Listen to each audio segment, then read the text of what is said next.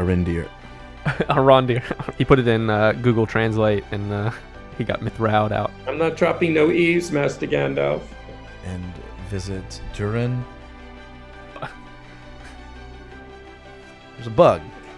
No. Mithril. Can we talk a little Elrond gossip? Oh, yeah. I didn't get it. All right, take 17. You can all go back to Valinor, because I have all this power. You can cut this part out. Did you get it? Did you get it? Did you get it? There it is. Oh, God. It was on your thumb. We'll see how it plays out. Oh. Yes. Got Yes. We got it. We got it. That'll be a wrap for us. Thanks for watching this week. We're done. Welcome to Across the Sundering Seas. I'm Zach Hudspeth. And I'm Nathan Dewberry. In this episode, we will talk about The Rings of Power, Episode 4. We'll be joined by Tolkien scholar and language expert, Dr. Andrew Higgins. So put on your elf ears as we dive deep into all the lore of this episode.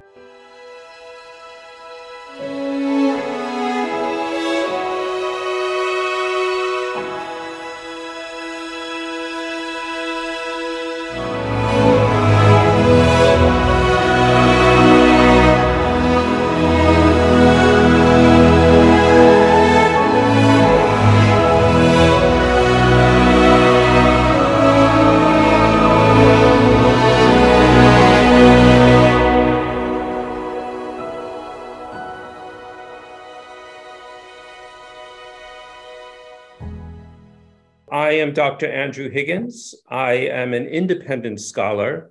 By day, I am actually the Director of Development at Imperial War Museums here in London. I got my PhD in Tolkien at Cardiff Metropolitan University. Here it is right here.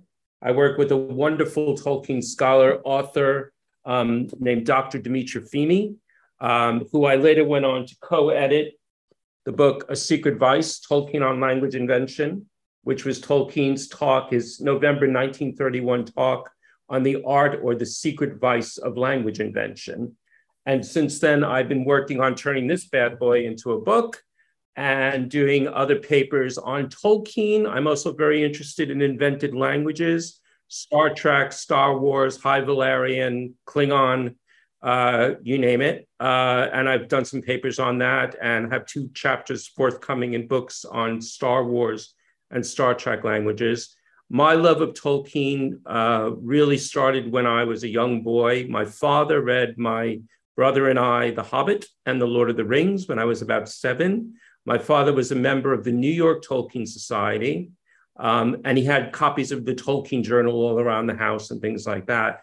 And so I kind of grew up with Tolkien. I became very interested in a lot of the academic pursuits that Tolkien did. So I taught myself Old English and Old Norse. And I went to college and I became a classics major, and I majored in Greek and Latin and Sanskrit, worked on philology a bit. And then and that was in the States. I grew up in New York City, started in the opera profession. I worked at several major opera houses, moved here to England in 2001 to work at English National Opera. And that's when I started keeping a blog on Tolkien. And I was very interested in Tolkien's languages. And I had taught myself pretty much everything you could teach yourself about Quenya and Sindarin and the Black language and some of the Mannish languages. And I started keeping a blog. And at that time, I took an online course with Dr. Dimitra Fimi on Tolkien. And she recognized very early on that I was very interested in the languages. And she said, well, why don't you try to do some serious work on this? Why don't you do a PhD with me? And I said, all right, well, I'm going to work on Tolkien anyway. So why don't I get a degree while doing it as well? So I worked on it. And what we decided to do really was look at the earliest version of Tolkien's mythology in the Book of Lost Cows. The first time, literally right out of World War I, where Tolkien started building this world, basically. And I was very interested in the early languages. And it was by doing that, I got permission to go to the Bodleian and look at a lot of the unpublished academic papers. And that's when Dimitra and I kind of worked together on shaping what was then known as Tolkien MS-24, which was the folder on A Secret Vice, the talk that he'd given. No one knew when this talk had been given. Christopher published it in 1983 in Monsters and Critics, but there was never a date. And so our whole journey with those manuscripts was to come up with a book that HarperCollins would publish. And we actually discovered when the talk was given. It was given in November 1931 to the Samuel Johnson Student Society of Pembroke College, Oxford. So Tolkien was a kind of young academic at the time. And he told students he was going to give a talk called A Secret Vice, which I think he did to basically get students there. And then he kind of basically let the cat out of the bag and told them it was going to be about language invention, which he had been doing, as Dr. Flieger said in the last episode, since he was a boy. And that's how Secret Vice came to be, basically. And it was an amazing opportunity to work with one of the best Tolkien scholars we have today, Dr. Dimitri Fimi, who has now gone on to actually establish the first center for fantasy and speculative fiction at Glasgow University. To kind of set the ground rules right now, I mean, basically, I believe, I have a very kind of pragmatic way of dealing with these things. The books are the books. The books are not going to go away. I'm reading the history of Middle-earth again for the third time all the way through. They're never going to go away. Tolkien's work are never going to go away. But adaptations are an interesting way to see Tolkien in a different prism, through a different lens, basically. And also, you know, as we saw with the Jackson films, you know, I'm a member of the Tolkien Society in the UK, which I encourage anyone to join. It's an amazing organization. Our membership went up when those Peter Jackson films came out because people wanted to learn more about Tolkien. So again, if it gets people to the books, that's great.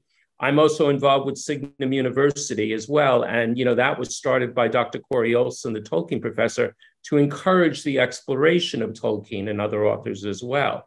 So in this last 10, 15 years, we've seen an amazing growth in scholarship for Tolkien, and that includes adaptation. And I see Amazon's Rings of Power as another version of that. What has been your watch schedule like for the show? Do you stay up? Well, I was very lucky because I got to go to the Rings of Power premiere in London with the Tolkien Society. So I saw the first two episodes in the theater with all the celebrities there, or, you know, all Morford Clark, Robert Aramayo.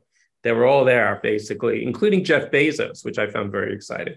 Usually, it will be Friday nights when I get home from work, because what I don't like is going on social media, as I did tonight with House of the Dragons. I had to watch the episode because all of a sudden, all this stuff is coming out. And I'm like, I don't want to see it. So I'll try to, pretty close to the drop date, I'll watch it once all the way through with subtitles. And then I watch it again. And actually, because I knew I was talking about episode 4 for you guys, I watched it again this afternoon in between the Queen's funeral and everything, which was incredibly moving and sad and poignant.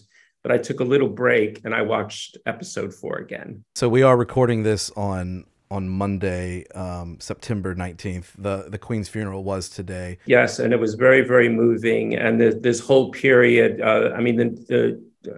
it's amazing that people it was almost like Canterbury's Tales again. I mean, people went on this pilgrimage to go see her lying in state and everything. And it was very, very moving, very medieval. I mean, the ritual at the end in Windsor Castle is something we've never seen before, when they break the rod and all that kind of stuff. It felt very Game of Thrones in many ways, and Tolkien. The episode starts with what we find out we think is a dream, but it turns out it's them looking into the Seeing Stone. And what's so cool about that is Tolkien had a recurring dream throughout his life of a great wave rising up out of the green, rising out of the country. And so what's the first thing that we see in that episode with Tarmiriel is she's having a dream of the great wave coming up. I thought that was really exciting. I heard that he wrote it into the Lord of the Rings, and him writing it into the story is kind of how he got rid of the recurring nightmare, which is amazing. Yeah, he did that in a letter. Yep, absolutely. He called it his Atlantis dream. And of course, Numenor is, it's obviously, it has motivation from Atlantis, the things like that. So yeah. So I love the way that started. When I saw that was a dream, because I was like, oh my God, are we at that point already? We can't be there yet, But yeah, I'm sure we'll see that several times, given the amount of money they must have spent on shooting that scene. What do you think about the timeline? We're obviously condensing it. What are your thoughts? I think, as Dr. Flieger said in the last episode too, certain choices have to be made in terms of narrative because you're dealing with a different type of medium. And, and what they got to work with, of course, is the appendices to Lord of the Rings, a bit of the unfinished tales. And I think they probably had to go to the estate to get very specific permission about other things.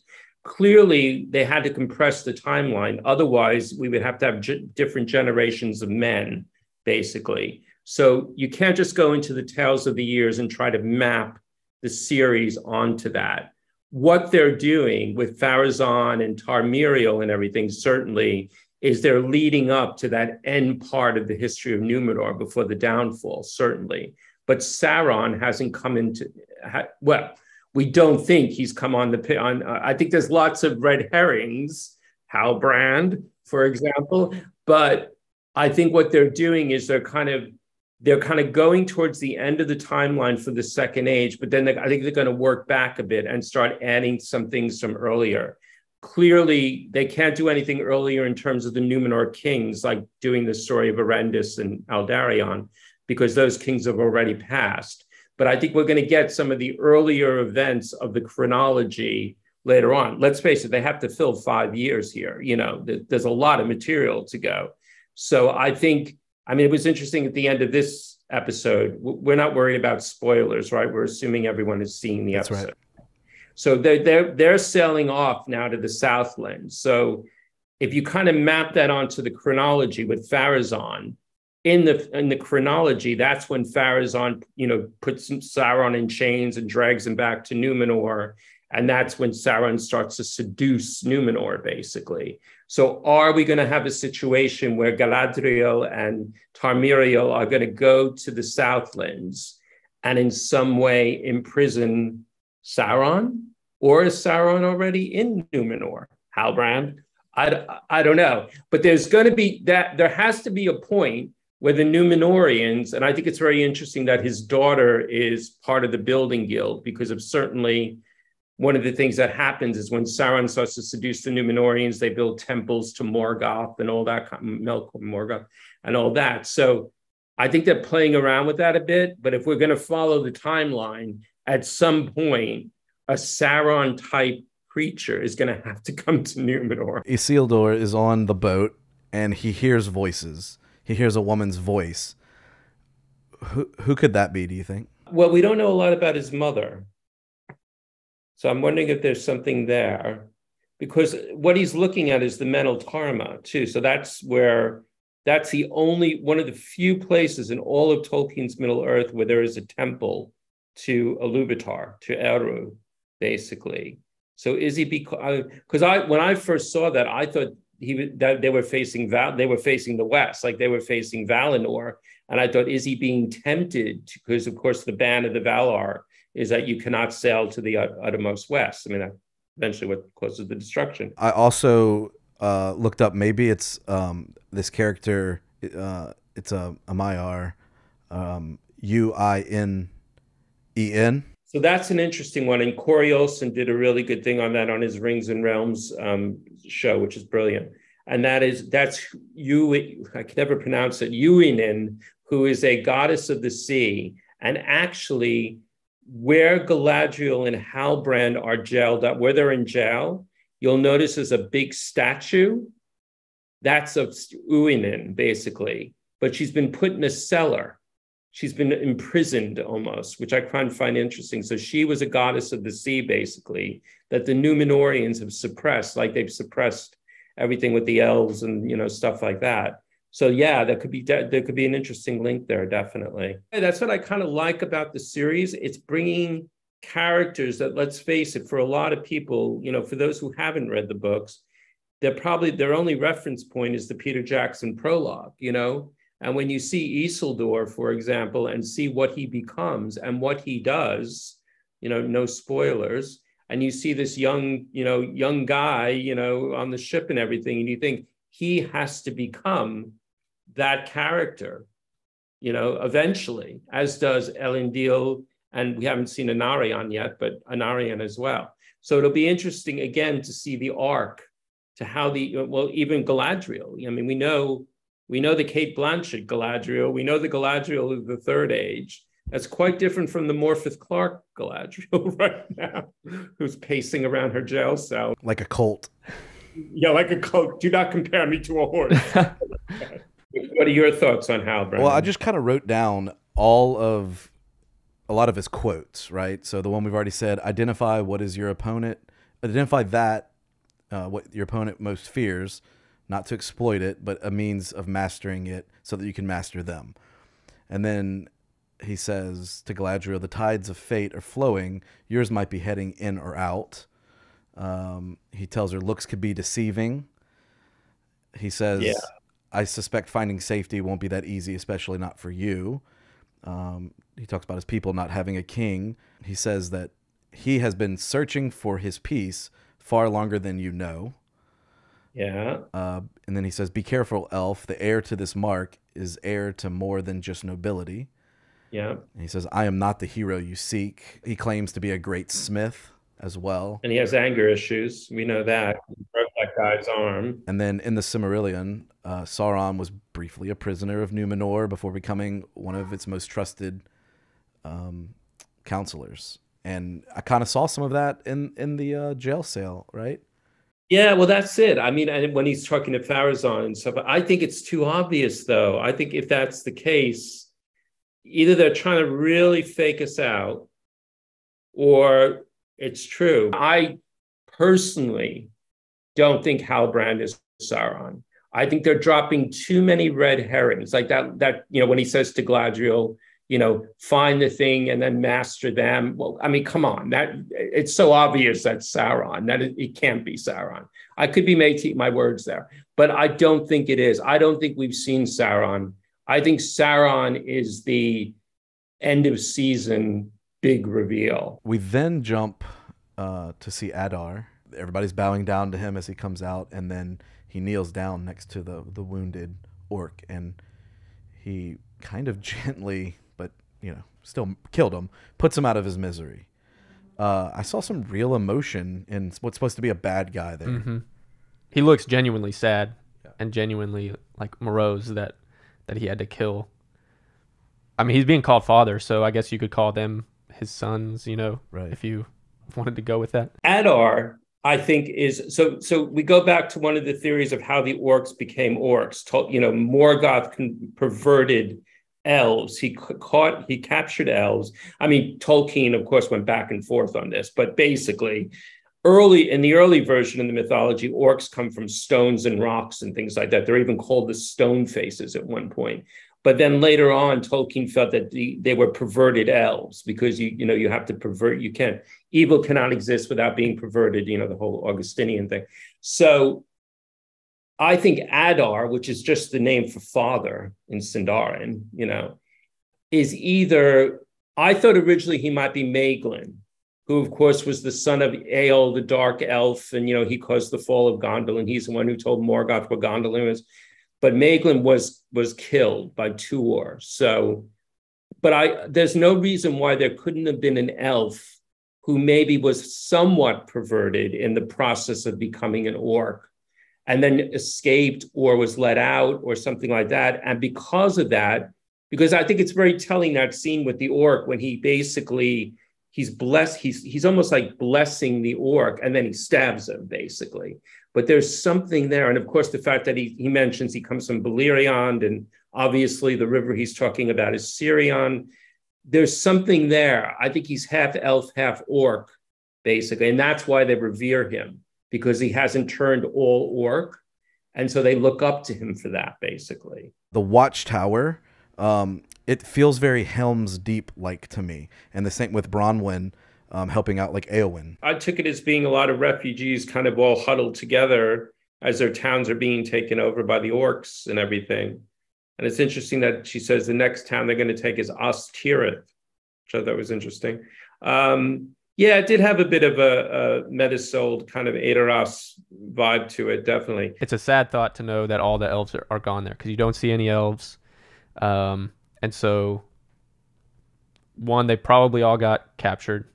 And then Arondir's the only one left, so they all got killed. I guess there's a chance some of them had already been sent back and maybe escaped. but we at least see 3 of them. We then see Theo volunteer to go get food, right? And his mom says, no, you're not going to do that, like any good mom would do. And like any bad boy, he goes anyway, and he brings a friend with him. And turns out the orcs, they're there. They're just hiding. And he has to use the sword. And we quickly find out that they're there actually looking for that sword. And so it's almost like they knew the sword existed. They knew it's being used maybe, which at the end, the guy tells Theo that it's not a sword. It's a power. Mm.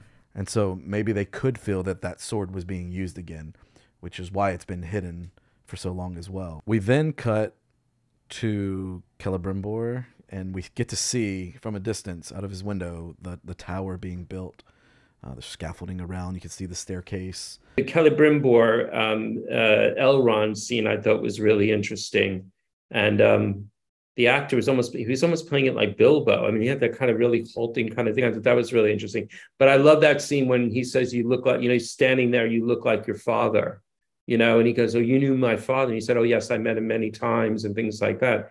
And, he's referring, of course, to Ariandel, who is now up in the sky as as the star and everything. But at one time he lived, he was an elf. He's the one that went to the West and pleaded with the Valar to get involved with the fall of Morgoth. So I thought that was a really interesting scene. I liked the look of the tower that he's building for the Gwaithimyndan. I thought it was really interesting. It reminded me of that Albrecht Dürer painting of the Tower of Babel, of course, and what happened when they built the Tower of Babel, So I think the way they're positioning that is quite interesting. I'll be curious to see how that kind of works out. It really did make me think of the Tower of Babel. I didn't, but then when y'all said that, I'm like, yeah, oh yeah, the Tower of Babel, and then right? I mean, what happens? It's greed. It's them wanting knowledge that they don't have, wanting them to reach heaven, and it doesn't work out for them. I saw a tweet, speaking of Elrond, that said, thinking about how this season of Rings of Power it's just giving Elrond some nice things. Dwarf friends, good old Celebrimbor, happiness, so that they can brutally tear it all away from him later in the show. Well, and if you look at the Elrond of, the Lord of the Rings, in the Council of Elrond, when he says, I've lived, because I think Frodo says, you remember that? He goes, my memory goes all the way back to, Tuor was my grandsire, and I've seen many defeats. And he will see many defeats.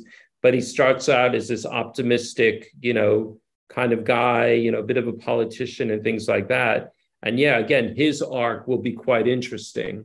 It will be quite interesting to see and it will be interesting to see how Arameo, who I think is a great actor, plays him, basically, because right now he is that, oh, my friend, and all this kind of stuff, I love when it wasn't in this episode, but I think it was the first when you see him mouthing Gil-galad's speech that, of course, he wrote, basically. That's great. Can we talk a little Elrond gossip? Elrond marries Galadriel's daughter. Yes. I loved looking up like the ages and all this stuff of the elves, because Galadriel was about 1,200 years old before the first age began. And Elrond is like 2,000 years younger than her, and that's a really long time. Well, the thing you have to remember about Galadriel is Galadriel wasn't invented by Tolkien till he wrote The Lord of the Rings. He went back and retconned her into the mythology. Elrond first appears in the 1926 synopsis that Tolkien did of the mythology, which was the background of a poem he wrote that he sent to one of his college professors. And the college professor said, could you basically give me an outline of the mythology? So he wrote what's called the Sketch of the Mythology, which is found in volume 4 of the book of the History of Middle-earth. And that's where Elrond first appears. So he appears in 1926, and then he gets put into The Hobbit, of course, Rivendell, and he's, kind as Christmas and all that. Galadriel doesn't surface until Tolkien's working on what will become the Two Towers, called the Treason of Isengard. And that's where that character. So when he finished The Lord of the Rings, he had to retcon her back into the mythology. So when he finished Lord of the Rings and he went back to what became the Silmarillion, he had to put her into the mythology, basically. And in Unfinished Tales, we have the history of Galadriel and Celeborn, and there are like 4 different versions. Corey Olsen calls her Galadriel 2.0, Galadriel 3.0, Galadriel 4.0. So she has a very interesting narrative history in terms of how Tolkien composed her, basically. But if you read the early materials, she's not in the sketch. She's not in the Quenta. She only appears in Lord of the Rings. So we're getting to see a lot of Khazad-dûm, a lot of Moria there. A lot of it, yeah. Mithrod. And then he looks at Elrond, looks and he goes, "No, Mithril." Is there like a language breakdown to that? James Tauber was talking about that on their podcast. I think Raud is a kind, because he calls it gray glitter, and I think then what Doran tries to do is translate that into Elvish, into Sindarin, and myth is definitely gray, because later on Gandalf, of course, is known as Mithrandir, the Grey Pilgrim. So the myth there is right. Raud, though, is not exactly the right word, and that's why I think Elrond really looks at it and he goes Mithril, because that the sill, is about gleam and things like that. So gray gleaming, basically. It just sounds better. And of course, it's the word, Mithril. He put it in Google Translate and he got Mithraud out. Which was actually inspired by a health drink of the turn of the century called Bovril, which is this stuff that people used to drink and everything. And it may have its origins in this story by Edward Bulwer-Lytton called Vrilya, The Power of the Coming Race, which is about these weird creatures that come to Earth to kind of dominate it. And in the book, he created a language. He invented a language called Vrilya, which people actually spoke. It was one of the first conferences where people spoke invented languages. It was at the Royal Albert Hall in the 1850s or so. So you see, if you look at Ring of Words, which is a great book about Tolkien in the Oxford English Dictionary by Peter Gulliver, there's a whole thing about Mithril in there, about the origins of it. How long do you think before Elrond breaks his oath? Oh, the oath. Yeah, that's quite interesting. Oaths are very important in Middle-earth. Absolutely. Yeah, I think eventually,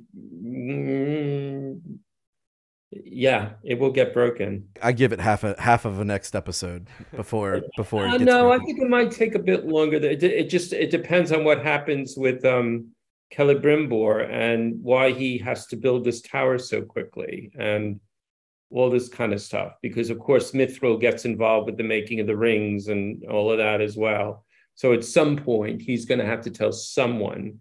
I bet you he tells Gil-galad, because Gil-galad is kind of his boss in a way. And then I think it gets leaked out that way, basically. Isn't Galadriel's ring made of mithril? Yeah. And of course, later on, we'll have the mithril coat and all that kind of stuff. There's a lot of mithril. We haven't seen a lot of Gil-galad, which I find really interesting after his big, "You can all go back to Valinor because I have all this power."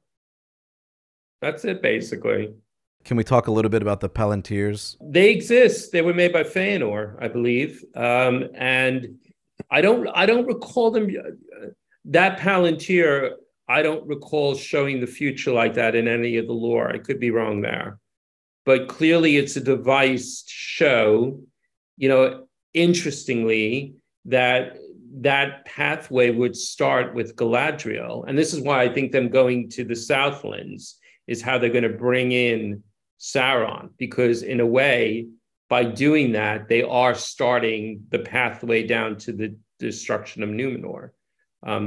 Especially with Pharazôn, of course, out there trying to get his, people into him, everything, and he'll become the one that ultimately is seduced into the West. So yeah, I don't recall, and the fact that I think there was a nice little nod to, what she says in Lord of the Rings about the Palantir, that these show what may be, but that's not a Palantir, that's her mirror, basically. So I think they're playing a little bit with the mirror of Galadriel and a Palantir. Yeah, I had that same thought. I had the passage pulled up over here where she's talking about to Frodo about looking into her mirror. I tried to do some research on her mirror to figure out, but it from the book it seems like it's something maybe she put together and it works through her. She refers to it. It's what you hobbits call magic. It's basically it offers an opportunity for someone to look into her mirror and see things that might come to pass, is what she says. You know, it's actually one of the inspirations from it was a story Tolkien read by H. Rider Haggard, actually, called She, which had that same kind of device in it. I think it was She, or was it King Solomon's Mines? It was one of those. John Ratliff, who's an amazing Tolkien scholar, wrote a chapter on it in a book about Tolkien and source studies, actually, edited by Jason Fisher. But that's one of the sources of it, basically. Did we see Narsil? Yes. We saw Narsil. We saw the shield of Tuor with the swan. And we saw the axe of Tuor with the I think it's called Drumbalog, which was kind of on the stand there in the tower. So again, they can't mention those things, but for people who know, you go, oh, yep, that's that, you know, that. But yeah, that is Narsil. So that is going to be the sword that will eventually cut the ring from Sauron's finger and be reforged as Andoriel, Sword of the West. Yep. When Theo and Arondir were running from the orcs, they were in the woods, and Arondir pushes Theo down, and an arrow misses him. Then he catches an arrow and then shoots it back. So sick. It was awesome. So sick. I thought that the music was great. The acting was great. The slow motion was The slow-mo great. was tasteful. Yes. So tasteful. And then they make it to the clearing. Bronwyn comes. They make it to the clearing. And the music there transitions, which I thought was the most beautiful shot, by the way, in the field that we've seen so far. And then the music transitions, and it is Disa singing. Yeah, that was really cool. Great transition. And I heard that the actress that plays Disa helped compose that. That's awesome. And she sung it. Yeah, and it just flows like right into her singing for the rescue of the dwarves that were in the tunnel. And that it ends up flowing into the whole climax. Just that kind of sets the stage for that whole climax of the episode. I love the scene with Waldrig. I think it's his. We're trying to figure out what the name Waldrig means, but and you know, have you heard of Sauron? Have you heard of him, lad? Have you heard of Sauron? Yeah, Waldrig. He's not a good guy. He's not a good guy, and he is telling Theo, "You're coming with me." Yeah. Not good. Not good for Theo either. That's a bad mentor. You don't want that kind of mentor. Maybe Sauron comes in through Theo. Maybe Theo becomes the instrument that Sauron uses, the innocence. And that's what the blade is doing. That's why when the blood, so he becomes possessed and he becomes Sauron? I don't know. It's interesting. Galadriel is sent away, and she's on the boat to sail back to Middle Earth. And then the leaves start to fall. And we hear this speech. It just kind of is it feels like the climax of the setup. Like we're done with setup, and now we're into true storyline, true like action, all the pieces kind of coming together. Yep. I did like when, you know, they cut and they're asking who will serve, and Isildur's friends, well, one of them willingly raises his hand. The other one is goaded into raising his hand, and then the third person to say they will go is Isildur.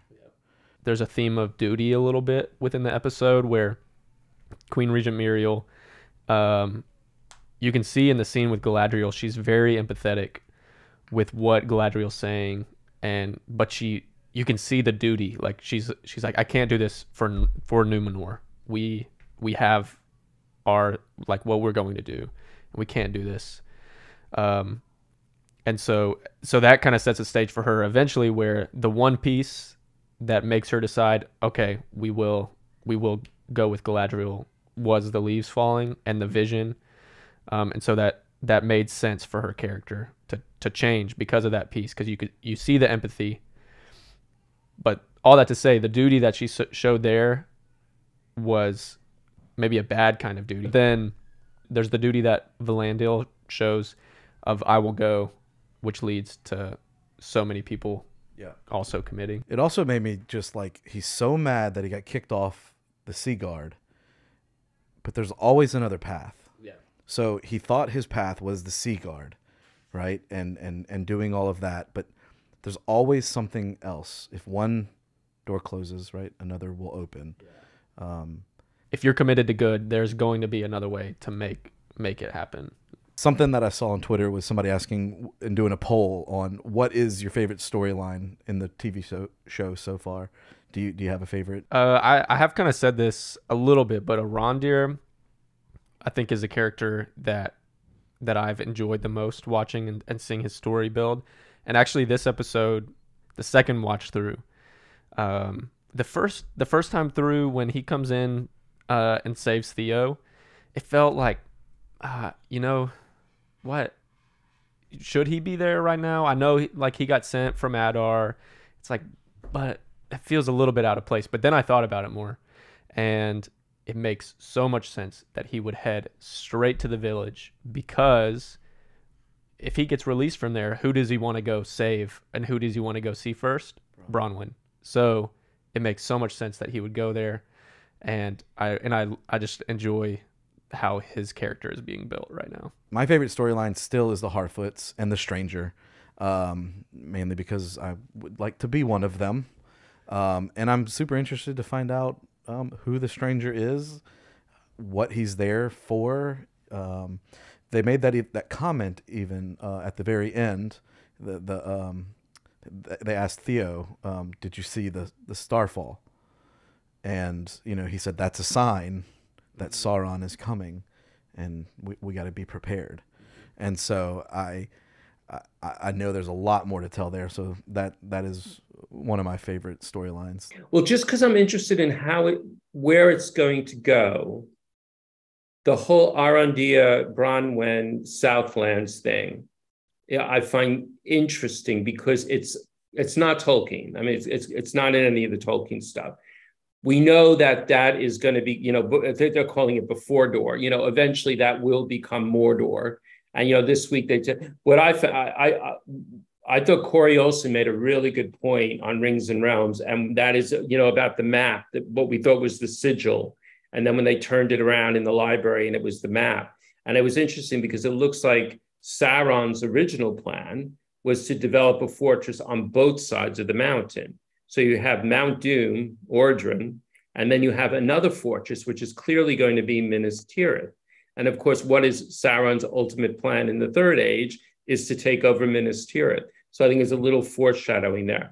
But I'm really curious to see how that all develops, basically, because it is so new and original. I'm enjoying the Harfoots. I mean, I think the Harfoots are just interesting outside of the whole Tolkien world. They're just interesting characters, and they are brutal. Oh my God, the whole Left Behind thing, and I love Lenny Henry. I think Lenny Henry's so good. But they are very brutal. And when poor Poppy's sitting there all by herself because her whole family died in an avalanche, it's just like really brutal. And I think it's interesting to think about the hobbits later on in the Third Age, which is all about being secure in your own little house, your own little village.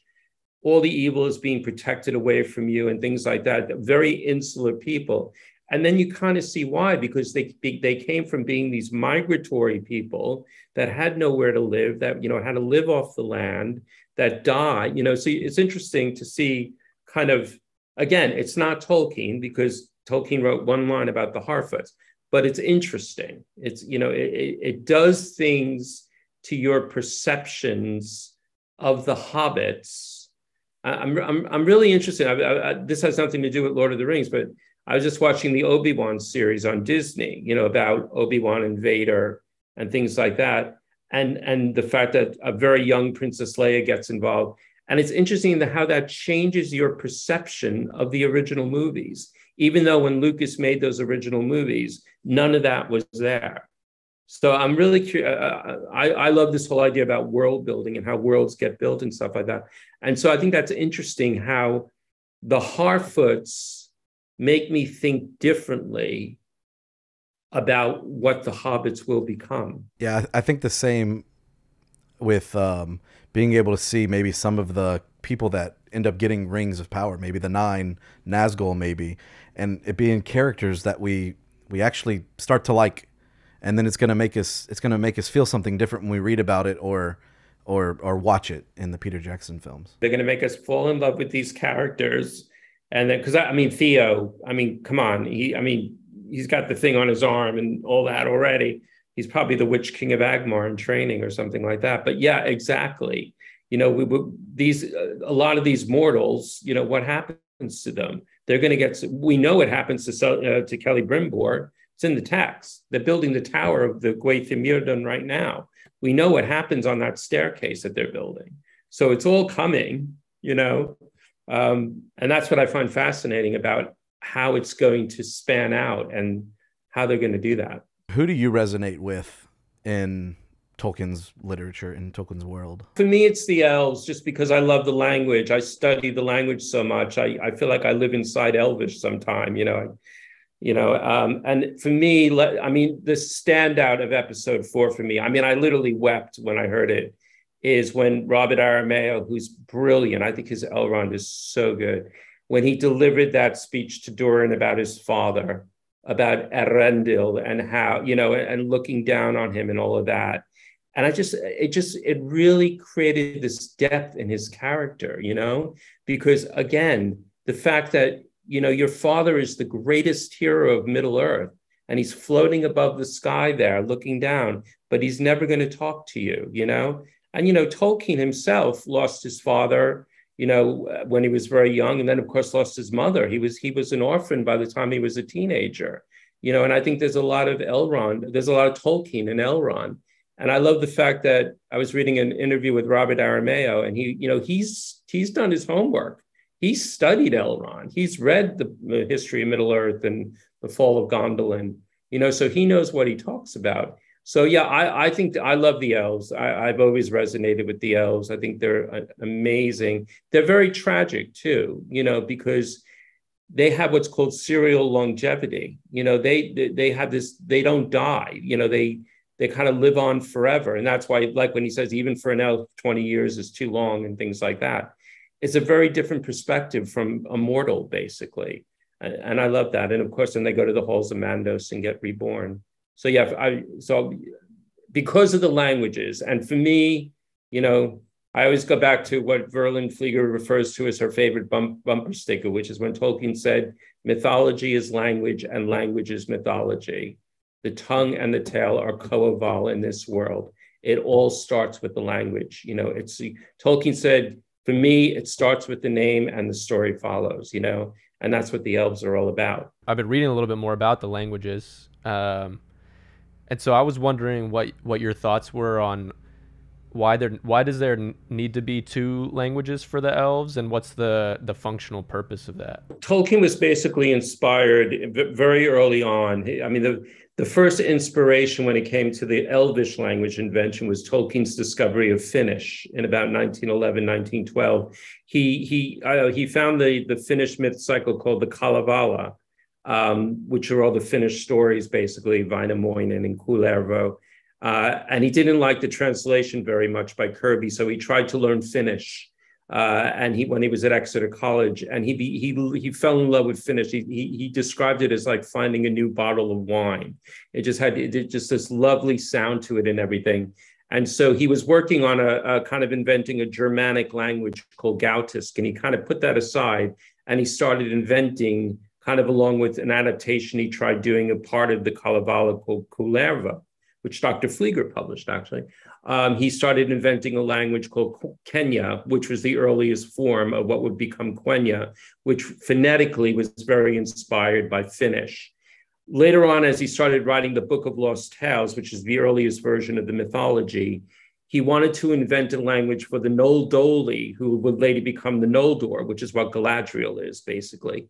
And he was very inspired by Welsh for that, because Welsh was a language of exile. You know, they were the Welas, they were the exiles by the Anglo-Saxons and everything. So he invented another language called Gnomish, which was very inspired by Welsh. It had things like consonant mutations and things like that. That would later develop into Quenya, which became the High Elven language. So the language that we hear, like Elendil says to Galadriel in this last episode, peace to you, that's in Quenya. And the language that was first Gnomish and then became known as Noldoran and then eventually became known as Sindarin was the Welsh-inspired language. And then because Tolkien was at heart a philologist, Tolkien was interested in how languages develop and how languages grow. And he was very interested in how languages get reconstructed back to their sources. So when you think of something like our language, we can trace English back to a language called Proto-Indo-European, which is a reconstructed language. It didn't really exist, but you use techniques in philology to kind of trace back through sound shifts and things like that. Tolkien wanted to do the same thing with his languages. So he created a source language called Common Eldadian. And in the mythology, of course, the elves wake up in the east in Cuiviénen by the Waters of Awakening, and then they go on this migration to the west, and some fall out at different points. And that's how the different languages of the elves get developed, basically. So he was very interested in being able to trace that back. And so that's why when people say they want to study Tolkien's languages, I always say, well, what version do you want to study? Because Tolkien never invented one Elvish language. We do not have a complete dictionary and grammar like we have, let's say, for Klingon with Mark Okrand, who created the Klingon dictionary and Klingon grammar. We have phases of language invention by Tolkien, starting from that earliest period almost to the day he died. I mean, he worked on it up to the 1970s. And so when people try to create Elvish, what they wind up doing is conflating different phases of language invention to kind of create a homogenized language. But that's not what Tolkien was interested in. Tolkien actually said in an interview that no, I wouldn't mind people knowing about Elvish, but I wouldn't want chaps speaking about it. Besides, Elvish is too difficult, and I haven't finished it yet. And he never did. So what we hear, and so far I know what's being used in Rings of Power is pretty canonical Elvish that comes from the sources. But even there, I think, the people who are doing it are picking from different phases of the language invention. That's what turned Tolkien on, how languages develop and work and things like that. His idea of fun was, coming up with a new way to, express the past tense, let's say. And he would, I call it linguistic riffing. He would just start like riffing on a piece of paper, a conjugation or something. I mean, and we have all this. We have tons of papers. I mean, they're still being edited by the Elvish Linguistic Fellowship. We have tons of papers of Tolkien's language invention. More to come, actually. So it wasn't about inventing one language or two languages. It was inventing a system of languages and how languages develop and grow and can be used for things like naming to give them consistency. Because Tolkien said by doing that, it created a sense of historical depth, for example. So words had rootedness. There's a couple moments in the Rings of Power that they speak different languages that aren't given subtitles. Have you looked at those and analyzed them? Yeah, the one that I'm noodling around from this week's episode was the Nampak, the orc. So there isn't a lot of the Black language. I mean, Tolkien did invent some words. We have the ringing inscription for, Ashnaz Debatikul, Ashnaz Gimbatul. We have some words of the Black language, but I have not found the word Nampak. And I think looking at that scene again tonight, I think it might meant to be almost like an orcish blessing because it's said on the guy, the orc that just died, basically. So Nampak might be some blessing or something maybe, but there's nothing in the canon for Nampak at all. And yet it's in that scene. It's in Bear McCrory's in the lyrics for one of the musical scores. So they're definitely playing around with the language a bit. But again, it sounds like Black language.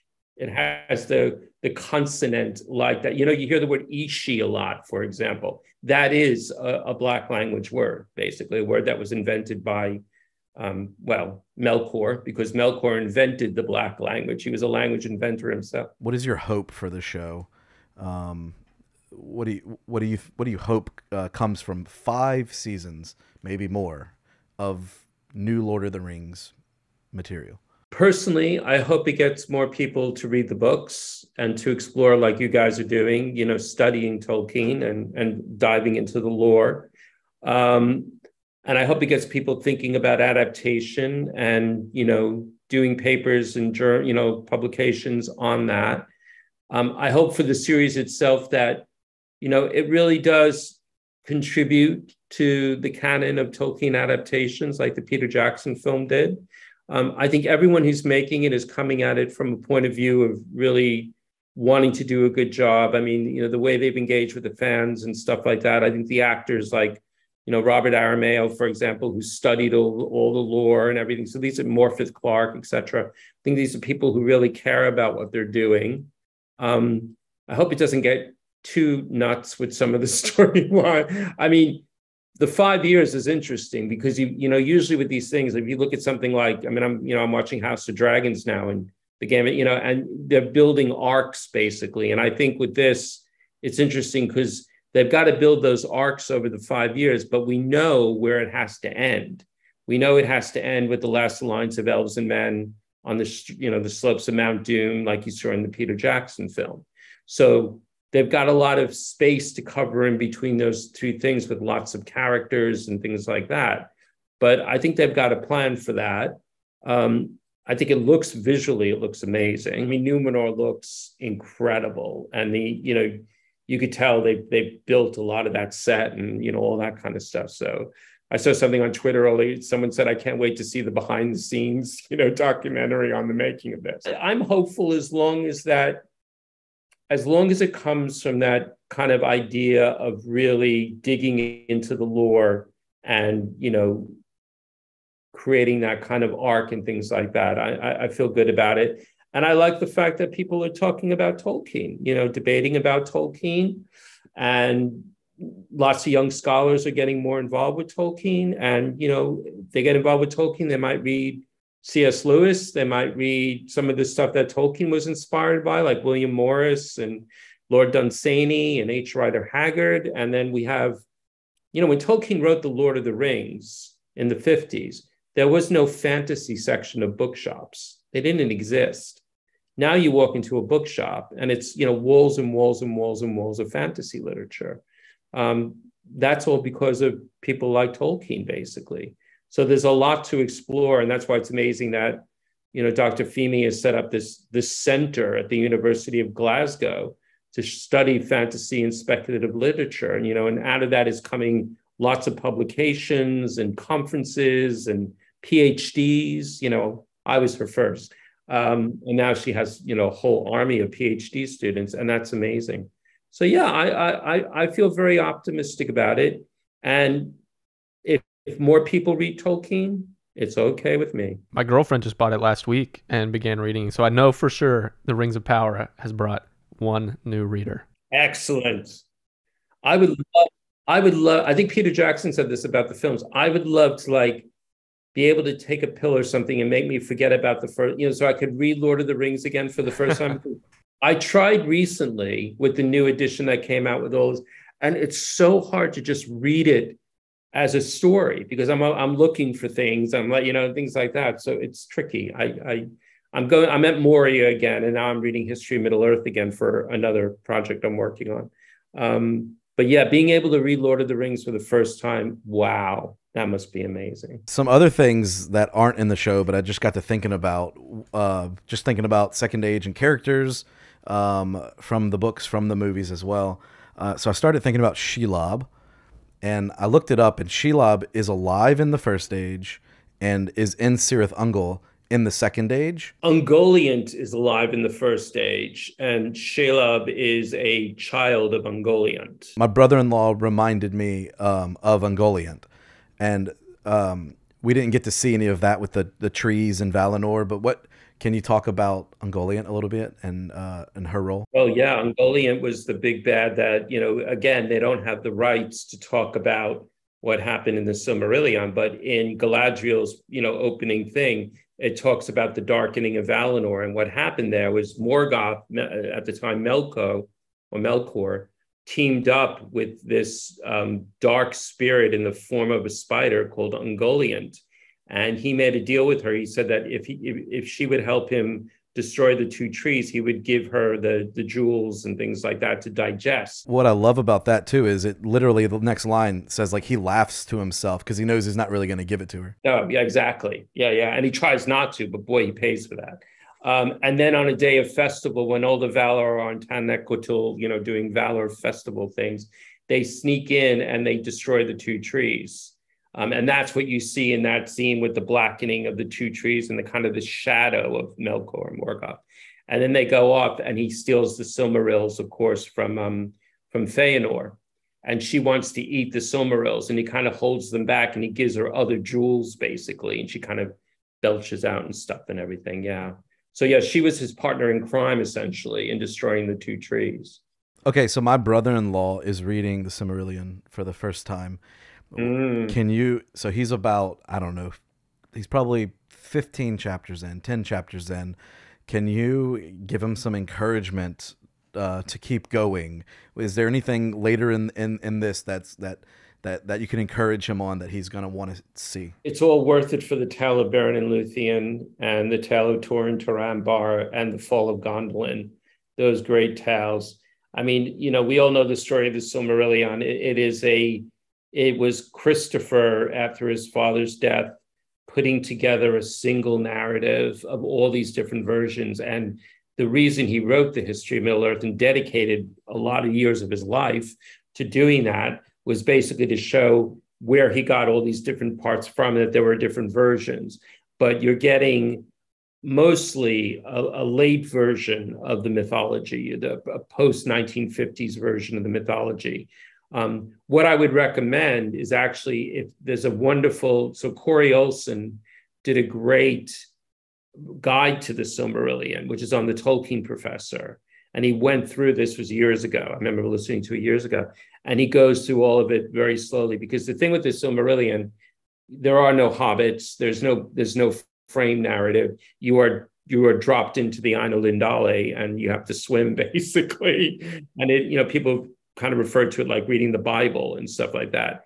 But the narrative is, if you think of it as almost like a layered historical document of something that was written probably in the fourth age of Middle-earth, looking back, and that there are other versions of all these stories. And, Tolkien really was interested as a medievalist. He was interested in layers and depth and things like that. So like with the Arthurian corpus, we have many different versions of tales told by different people. And I think the Silmarillion could be seen almost as like that type of historical document, basically. But for me, I mean, the fall of Gondolin in the Silmarillion is brilliant. If you want to really read Tolkien firing on all thrusters, read the fall of Gondolin in the Book of Lost Tales, which is the first 2 volumes of the history of Middle-earth. That was written right after he was in World War I, and it is stupendous. I want to say a special thank you to Dr. Andrew Higgins for joining us today. I know I personally learned a lot from listening to you. I could sit here and just listen to you talk all day long. Genuinely hours. Like we could be here. This could be a 10-hour episode, and I would be so happy with just hearing the knowledge. So I hope you'll be on with us again. My sister sent me something the other day from Build-A-Bear. They have a whole line of Lord of the Rings themed Build-A-Bears. And I got Smeagol. I got Gollum. Who knew he could be so cute? I didn't know that he could be that cute. I genuinely like this. They have everybody. They've got Frodo and Samwise and Gandalf. And you can, you don't make it yourself like in the store. I ordered this one, but they order it, stuff it for you. It's got Lord of the Rings stamped on the bottom. And so I'm glad they're doing this, and I hope to get some more of the little stuffed animals. That's great. The first night I had him, actually slept with him in the bed. Did he try to strangle you? No, he didn't. He slept the whole night. So but you're with Smeagol. Yes, I have not had a stuffed animal in the beds. I don't know. I can't remember the last time. But he did spend one night, and now he lives back here on the shelf with me. Thank you for watching and listening to Across the Sundering Seas. Our podcast is now on YouTube and just about anywhere that you can listen to podcasts. I even had someone request for us to be on another platform, and that was really easy for us to set up. And so if you're wanting to listen to it on your preferred platform, just send us an email to acrossthesunderingseas@gmail.com. Another thing that really helps us is if you like, share, subscribe, push the down vote if you don't like it even, have an argument in our comments section. All of those things help. And so we're not here to get views, really. That's not really what we're doing. We're here to learn and to be able to geek out and talk Tolkien and study and enjoy the Rings of Power. So again, thanks for joining us this week on our episode of Across the Sundering Seas. We'll see you next time.